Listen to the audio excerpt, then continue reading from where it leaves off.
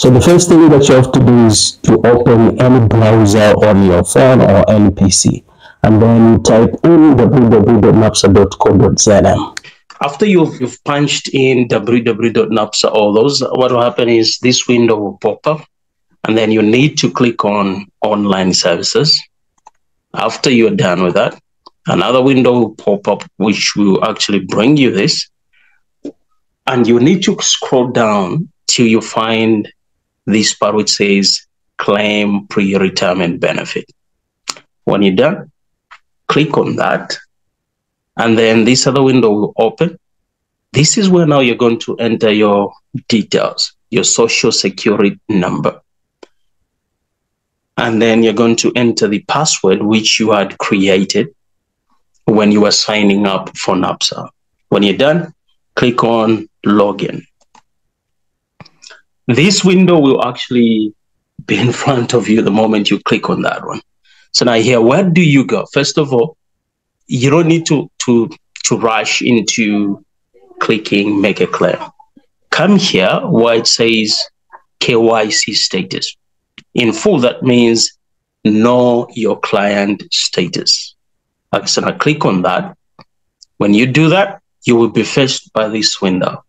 So here, move on to this colored or colorful segment where there is national registration card, but obviously this may have been confirmed when you are signing up for Napsa.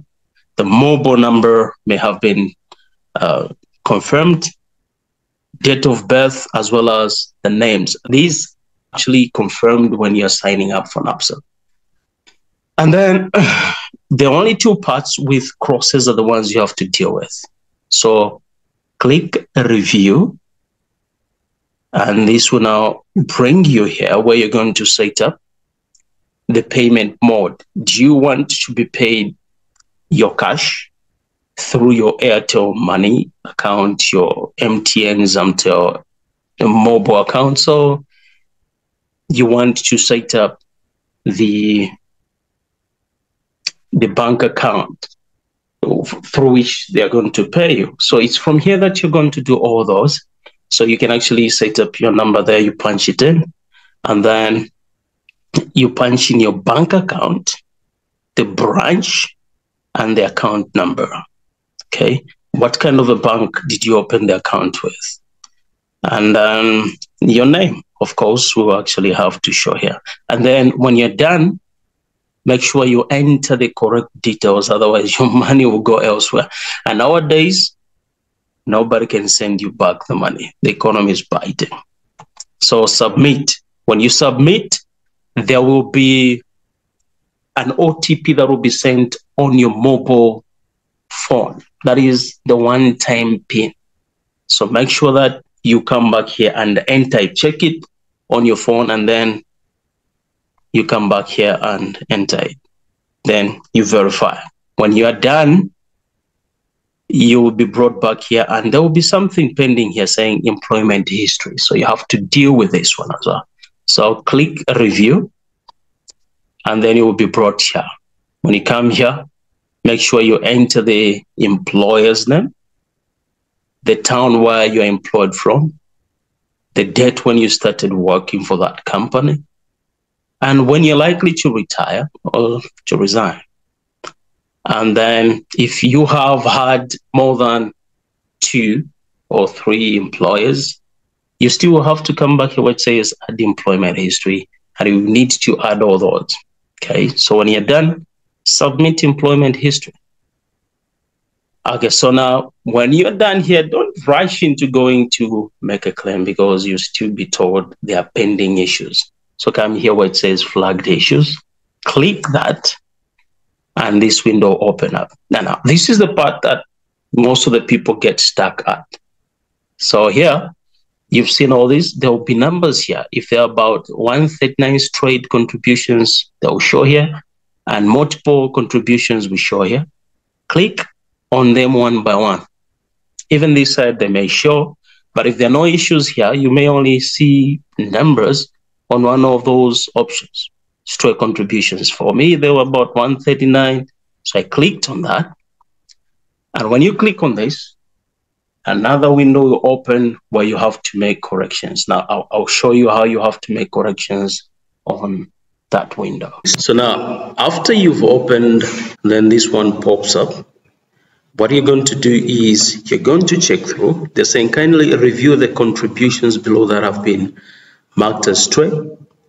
Please indicate in the did you work column whether you worked in that month or not by selecting either no, I did not, or yes, I did. Attach proof that worked for the month, stray e.g. pay slip, employment contract, termination letter. Okay, so let's do this. So you come here, this is 2013-01, Ministry of Education West. So we are coming here. So yes, I did Ministry of Education, that is okay. Yes, I did. I worked through all these months.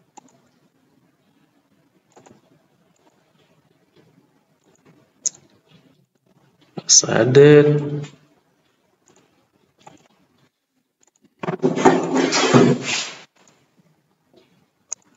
Okay, so when you're done, you move on to the next. Okay, so you're scrolling up. Okay, so you have to make sure that you finish up all these. And then when you're done,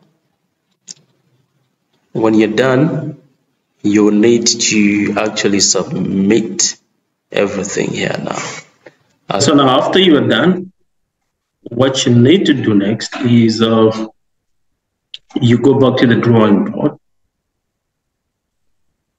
where you had started from, and then you come here, that is, you move your cursor, hover over this part which says current gross salary. This is the amount of money which actually reflects on your payslip before any deductions are made. So you punch everything here. But after you're done with that, you can now click calculate estimations, and then they'll show you the amount of money that you're likely to get after you claim. So now when this is done, you're comfy with the amount of money that has reflected, and you're like, okay, I can have this one for now. You can now hit claim. When you click claim, there will be a notification that everything has actually been submitted, and you will begin now to wait for your money.